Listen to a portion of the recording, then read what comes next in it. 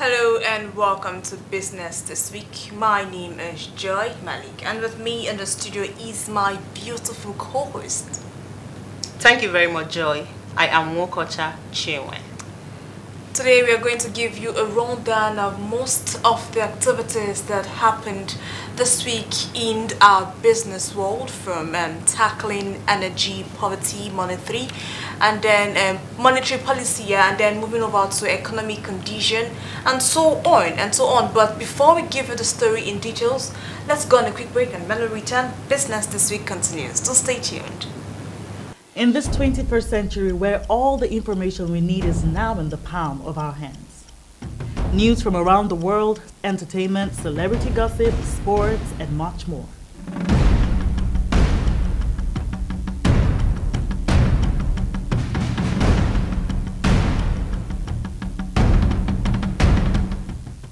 The only thing that you need is the right source.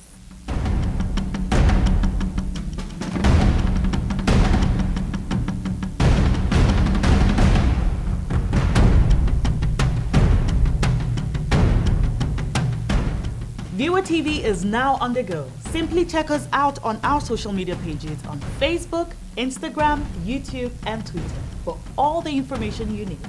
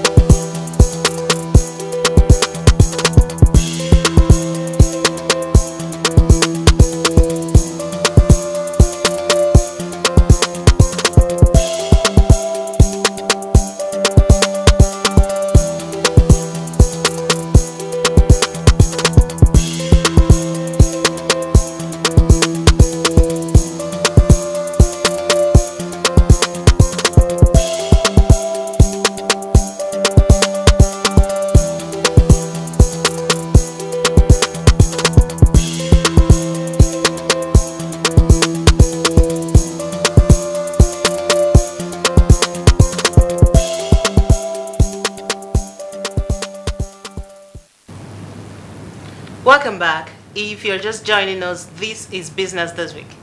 Well, like my colleague said earlier, we have a lot in stock for you.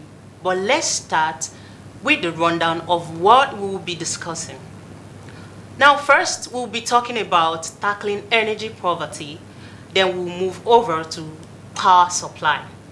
And the third one would be economic conditions. And the fourth being monetary policy. The next will be medium enterprises, while the sixth one on the list is Nigeria Exchange Group. Moving over to food insecurity, then inflation rate, and the ninth one will be UNGA 77 Summit. And last but not the least, the aviation industry. All right, like I said, let's start with tackling energy poverty and how the Nigerian National Petroleum Corporation, of course NNPC, said it is looking for an investment of about $15 billion to help achieve its plan to boost gas supply in the country and generate about 4,000 megawatts of electricity within the next 10 years. Yes.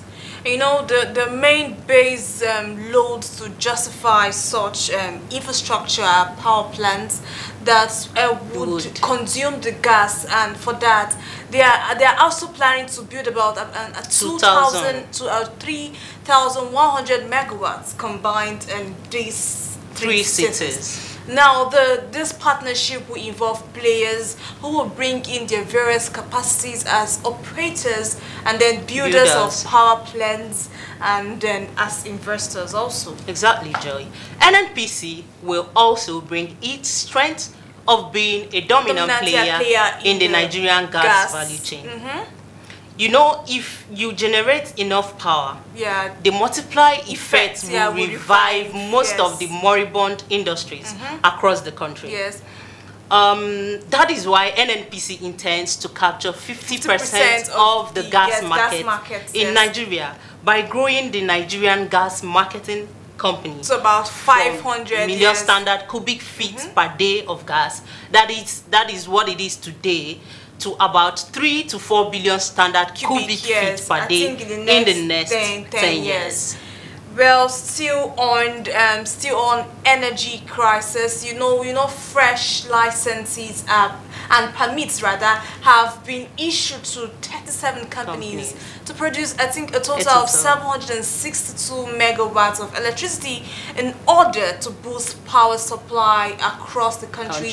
And also granted an aggregate capacity of I think 253 megawatts captive power generation permit to, I think, eight companies thereabouts, and approved 25 mini grid permits, and then the cap for each customer is set based on the customer category of consumption of metered customers on the same feeder, and then the customer tariff band. These caps are also computed based on 3 months data of, I think, of actual consumption records of metered customers on the same feeder. Exactly, Joy. And in total, the discos resolved about 212 complaints, corresponding to about 95.39% resolution rate. Metering, including metering, billing, and service interruption. These were prevalent sources of customer complaints that accounted for 58.83% of the total complaints during the quarter. Yeah, that is that. Now let's take a look at economic conditions. Well, going into the week, Cowrie Asset Management Limited expected the market to sustain its bearish run as we head into the political campaign season. And in the absence of a major catalyst to trigger bullish momentum, as investors seeking alpha rebalance their portfolios in anticipation of the direction of the MPC next week. Well, we will continue to advise investors to trade on company stocks with sound fundamentals and a positive outlook amid the macro dynamics, which remains I think a headwind. Yes. We also know the flow of funds into the fixed income segment on the rate hike by the CBN as sector rotation persists. And then we'll also focus on the lookout for August TPI and flow of funds amid oil prices oscillation. Now, in the week ahead, we believe investors will be focused on the outcome of the MPC meeting scheduled to hold soon to gain further clarity on the movement of yields in the fixed income markets. Exactly, Joy. Okay. That's on economic conditions. Now let's move over to monetary policy. Well, in my opinion, the second quarter of 2022 growth print of 3.54% suggests the committee could become cautiously comfortable with the growth levels, given it's a much needed reason to maintain its fight against the stubbornly high inflationary pressures. Now, more so that a sustained negative real interest rate could dampen domestic investments and undermine the stability of local currencies. Consequently, we think the committee will be concerned about the negative impact of capital outflows on the external sector, increasing the urge to introduce measures to send positive signals that is intentional about bringing down inflation. Also, the rate of poverty will remain elevated as the standards of living fall. Falling consumers' demand brought on the increasing inflationary pressures will dampen businesses' sales and profits, while their cost of operation edge higher. Yeah, edge higher due to the rising energy cost. Energy cost, yes. You know, this would further be worsened by the lingering issues of forest scarcity, which raises the cost of raw materials importation, and then the increased business cost and lower profit margins would also constrain business activities, and then in turn weigh on the country's growth rates.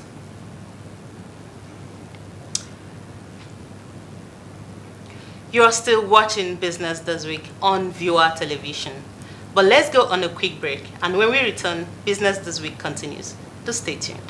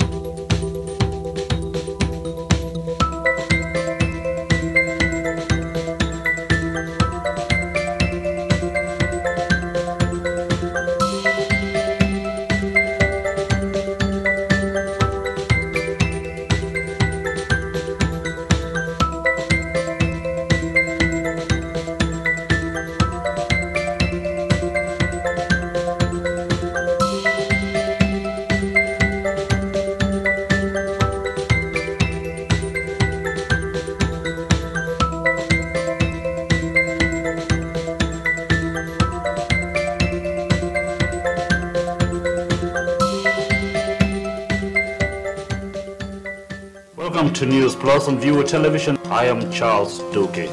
Hello and welcome to News Plus on Viewer Television. I am Joy Malik. Hello and welcome to News Plus. I am John Matake. Hello and welcome to News Plus. I am Ike Omarton.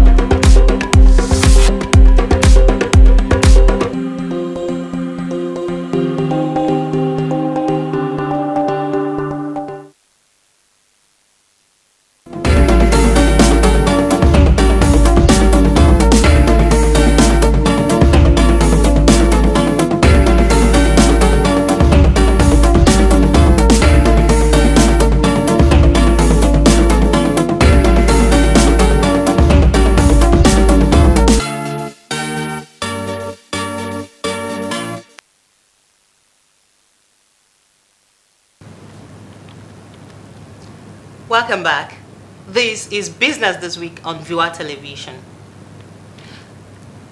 Well, on medium enterprises, Vice President Yomi Osibanjo said the current regime will set up mechanisms to ensure that the momentum built in the micro, small, and medium enterprises since 2015 was sustained beyond its exit in 2023. Of course. Exactly. And what we need to do is to find our comparative advantage and develop capacity in the value chain around the manufacturing of electric vehicles, arms manufacturing, and so on.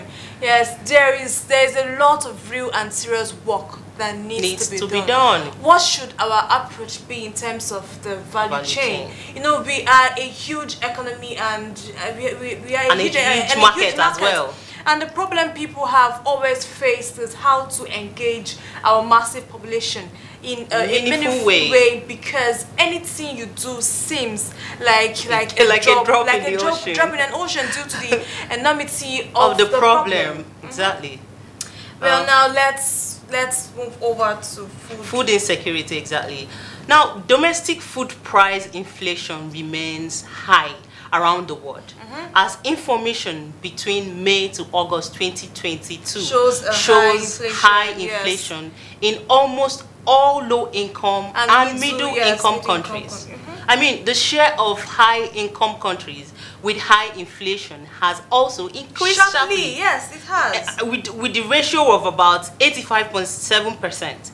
Experiencing high food price inflation. Inflation. You know, wheat, maize, and rice prices, name it, at 17%, 29%, and that of 6%. That for the maize. Yes. That higher, respectively, than in September 2021. Yeah. Now, wheat and maize prices are 31% and 34% higher, respectively, than in January 2021. And then rice prices are about 15% lower. And then the World Bank noted that the war in Ukraine has altered global patterns of trade and production and then consumption of commodities in ways that will keep prices at high levels through the end of 2024. Now let's move over to inflation rates. You know, the market is pricing in some Fed increases, but we are a bit worried that it might not be pricing in everything. We got whipsawed in August when inflation was up to not down, and everyone is nervous. For instance, let's look at Tokyo, Shanghai, and then Sydney. All rose by, but red was flashing up on screens in Hong Kong, Singapore, and Wellington. Sewell. As well as in Sewell. Yeah, in Sewell too. Right now, financial markets are a mess. Wall Street is realizing that we won't be seeing a significant sign that inflation is easing fast enough in the next couple of months, and that should make it tough to buy the dip just yet. Chaos in the forex markets could keep the crude prices heavy, no matter what OPEC and the likes does. Exactly. Over the short term, but forex volatility won't let up time. Yes. It won't take up time soon, and that will send oil on a very long roller coaster ride. Exactly. Well, that's that. Let's move over to UNGA 77 summits. You know, President Muhammadu Buhari told foreign investors that Nigeria's economy was ripe for increased investment. You know, the UN General Assembly is the main policy-making organ of the organization, comprising all member states. It provides a unique forum of multilateral discussions of full spectrum of international issues covered by the Charter of the United Nations. And then, exactly, Joy. Overall, the Nigerian economy is ripe for increased investment. But on the contrary, private capital flows into Nigeria consists mainly of foreign direct investment, very direct investment that have slowed, hindering the financing of much needed infrastructure. Now on aviation sector, the fact is that the cost of tickets would still soar higher than what we are even experiencing at the moment. I mean, because several things act as determining factor. Everything that has to do with air transport is in dollar. Everything is in dollar. It's dollar dominated. Yes. So if it is dollar dominated, how can we ensure business success for our people?